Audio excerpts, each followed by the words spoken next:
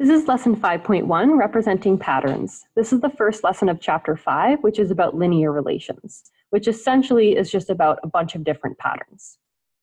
We can summarize patterns in a table of values. So we've got our x and y values, and we can notice the patterns based on how much the values are going up. So in the first example, all of the x values are going up by 1 each time, and the y values are going up by 2 each time. For the other example, the x's are going up by 5, and the y's are going down by 1. We can use these like up and down movements to calculate what's called the rate of change. A rate of change is how one variable changes in relation to another variable. In other words, how are the x's changing, how are the y's changing, and how do these relate to each other?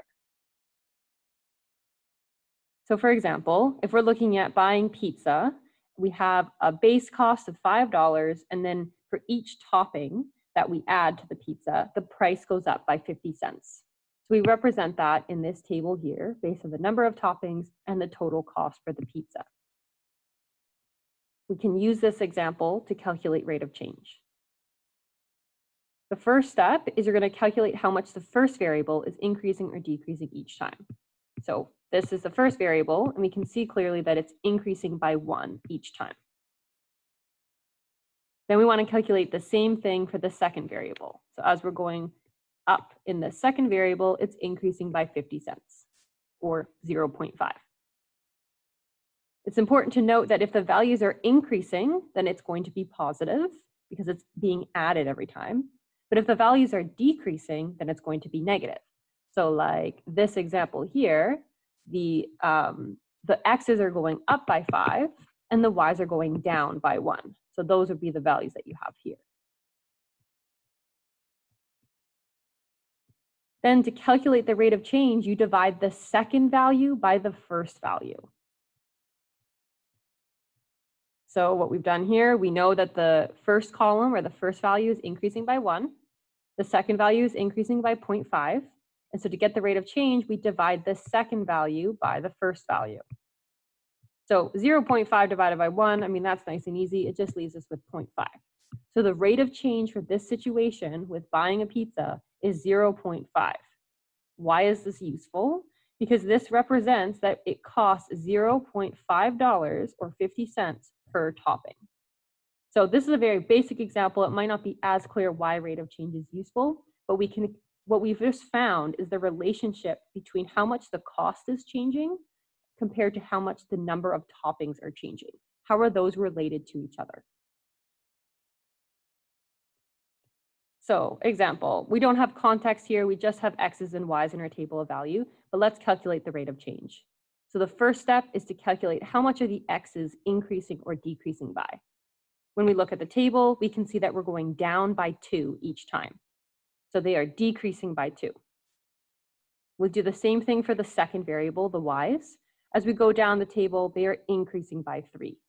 So the rate of change is whatever you got for the second value divided by whatever you had for the first value. So 3 divided by -2. It's important to remember that -2 because remember the x's are decreasing. If the value we're looking at is decreasing, then it's negative. If the value we're looking at was increasing, then it's positive.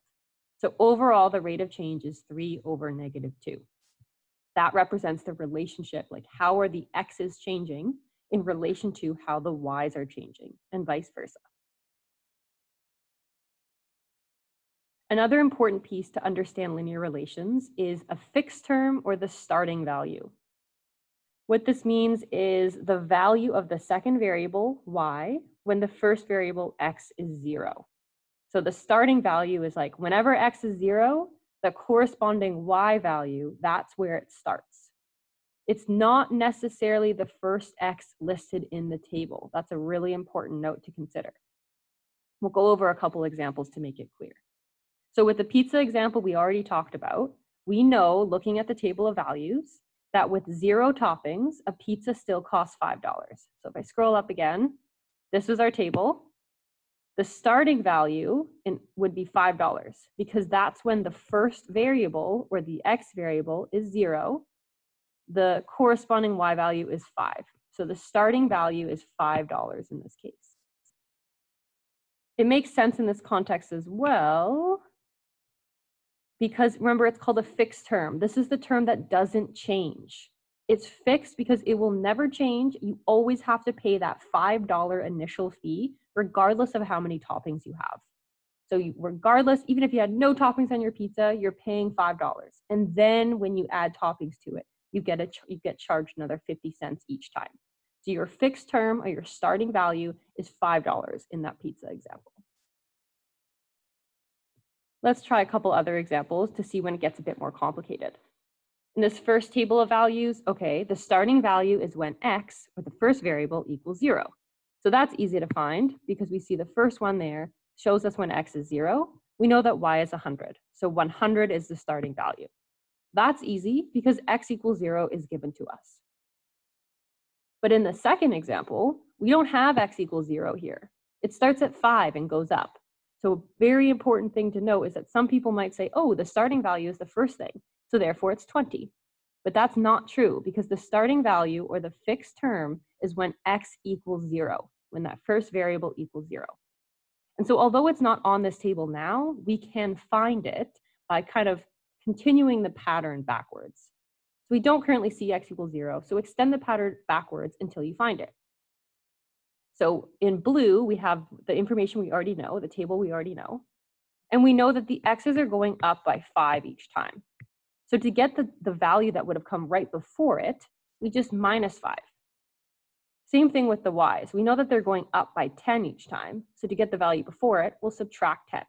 We basically just created another point in this table that continues the pattern that already exists. And once we've done that, we do get 0 in our table. We do get an x value of 0. And the corresponding y value is 10. So therefore, the starting value is 10. Same thing for this example, and this is actually one directly from your homework. We have our table of values, but we don't have x equals 0. In order to find the starting value, we need to find when x equals 0. So we can do this by extending the pattern backwards. In blue, we have the information that we're already given. So I've kind of inserted a line here to figure out that next, or the row that would have come before it. The x's are going up by 4 each time. So if I just subtract this term here by 4, then I would get to 0, and I'll be on the right track to finding my starting value. The same thing with the y's, they're going up by 20. So if I just take this first thing and subtract 20, it'll bring me to the point that would have come before. So therefore, the starting value is 7, because that's the y value when x equals 0. Sometimes you might have to extend it maybe once or twice to get to that first starting value, but that's all you have to do is extend the pattern to find it. So why is this helpful? Why do we learn about rate of change and this starting value? Because patterns can be represented in equations. Linear equations look like this. I've started in red because this is a really, really important formula that represents linear equations and linear relations that you will be using for the rest of your high school math career and onwards if you do more math. So what all these pieces represent? We've got our y and we've got our x. So we already know that when we have our table of values, the x is the first term, or the first variable, and the y is the second variable. Those don't change too often because those change all the time. So we don't need to find a specific value for it right now because those will change for every row of your table of values. But the a and the b, that's what we need to focus on right now. The a here, which is getting multiplied by the x, represents the rate of change. So we already talked about rate of change. That goes right here in the formula. You might also see it called the coefficient or the numerical coefficient. And because of the last chapters in 3 and 4, we know what a coefficient means. It means the value or the number in front of the variable. And so that makes sense as well why that's the rate of change, why the rate of change is the coefficient, because it's a value in front of the variable x. B is the fixed term or starting value that we were just talking about. And you also might see it be called the constant, which we also know from our last chapters. A constant is a number just on its own. So how can we use this? Well, let's go back to our pizza example and write an equation to represent that situation. So A represents the rate of change, which we already found to be 0.5. And B represents the fixed term, which we already found to be 5, because remember the initial cost of a pizza is $5, even if you don't have any toppings on it. We already know what our variables represent. X was the first thing, the number of toppings, and Y was the cost. So if we put this into an equation, this is what we're going to get. We only replace the A and the B values because X and Y change each time. So you're going to have your Y equals AX plus B, and then sub in what you found for A and what you found for B. So our rate of change is 0.5, and our fixed term is 5. So this equation represents the cost of the pizza and how many toppings exist. This is helpful because we can use this equation to calculate the cost of a pizza with any number of toppings. Because remember, X represents the number of toppings, Y represents the cost. So let's use this equation to figure out how much a pizza costs with 8 toppings. We already have our equation here. Substitute X equals 8 because we've got 8 toppings and solve. When we replace X with 8, we get 0.5 times 8 plus 5. Well, 0.5 times 8 gives us 4. When we add 5 to that, we get 9. We have a therefore statement. We have a word answer for our word question. So therefore, the pizza would cost $9. Another example, let's say your phone plan costs $30 a month. And then for your data plan, every 100 megabytes that you use, it costs you $2. So create a table of values and an equation to represent this. So you're given the table here. The first variable is going to be the number of 100 megabyte packages of data you used. And then the other second variable will be the cost. Okay, well, we'll start with 0. How much would it cost us each month for our phone plan if we use no data? It would cost us $30 because that's the initial starting amount, $30. And then as we go up 1, 2, 3, depending which counts for like how many packages we've purchased, the cost will go up by $2 each time because that's what the information given to us was. So the first variable is going up by 1, the second variable is going up by 2. Our table of values is finished. We need to make an equation to represent this as well. So let's first find the rate of change, or A value. Rate of change is how much the second variable is increasing, 2, divided by how much the first variable is increasing, which is 1. So overall, our rate of change is just 2. We know that B, or the starting value, is $30 because that's the value when our X term, or our first variable, is 0.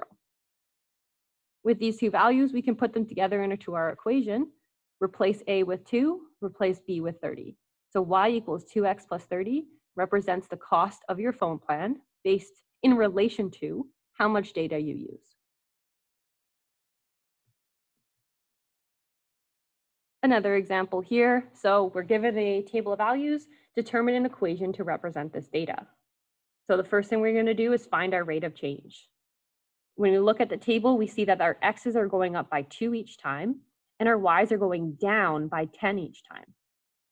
The rate of change is how much the Y's are changing. Remember to keep that negative because they're decreasing, over how much the X's are changing, which would be positive 2. Negative 10 over 2 just simplifies to negative 5. So negative 5 is our rate of change. To find the starting value, we need to know when does X equal 0. That's not given in the table that we have, so we need to extend our table backwards by extending the pattern to figure out what value is Y when X equals 0. So if we just add one more row, we're going to kind of subtract by 2 and then add by 10. We're doing the pattern backwards. And we find out that the starting value is, oops, I put 10, it should be 110, because that is when X equals 0. Oh, I don't want it in green either. So the starting value is 110, 110, 110. So once we know our A value and our B value, we just sub it into our equation by replacing the A and B with those two values there. The last part of this lesson is the difference between continuous data or discrete data. So continuous data is when all values between the maximum and the minimum are possible. So all decimals, half values, everything counts. So an example would be if you were asked like how much rain has fallen. It could be anywhere between, depending on, I don't know, the day or the week, anywhere between 0 millimeters and 70 millimeters, let's say. And every value in between could be the amount of rain that has fallen. So for example, maybe 10.56 millimeters exactly was what fell. It's not only 10 millimeters or only 5 millimeters. It can be any decimal point in between. Discrete data, on the other hand, it only includes certain values between the max and the min. Only some of them are possible. So for example, if I asked, what grades are the students in at Kitsilano? The only options are 8, 9, 10, 11, or 12. No in between. I can't say that you're in grade 8.5 or 9.6. It's discrete because only those options are possible. Another example of discrete data would be like how many people are in the room. Maybe there's 2 people or 5 people or 10 people, but you're not going to say there's 6.5 people in the room. You can't have halves, you can't have decimals. It's very discrete how many or which values are allowed for that context. So that is how we represent patterns, how we can create tables of values or equations for linear relations, calculate our rate of change or starting values too, and the difference between continuous and discrete data.